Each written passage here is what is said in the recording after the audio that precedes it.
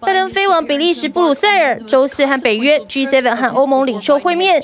针对俄罗斯入侵乌克兰，他将宣布新一波的制裁。Before Biden heads to Europe for urgent talks with allies, he spent 58 minutes on the phone with his counterparts in France, Germany, Italy, and the United Kingdom today. On Wednesday, Biden will travel to Brussels for a full day of meetings. 除了展现西方团结，先前才遭美国警告的中国大陆也是会谈重点。Since those meetings or since the president's conversation with Xi, the provision of military equipment by China to Russia. The president will certainly consult on the question of China's potential participation in the conflict. 拜登预计周五亲访波兰，周六会见波兰总统。乌克兰危机，波兰首当其冲。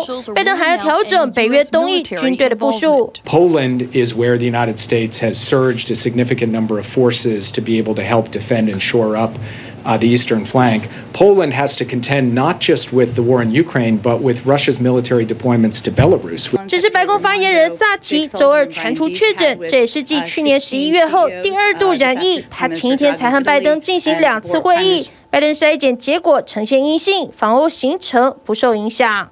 TVBS 新闻综合报道。想扩大国际视野，掌握趋势，请订阅专门报道国际新闻的 YouTube 频道 TVBS 国际 Plus， 记得要开启小铃铛哦。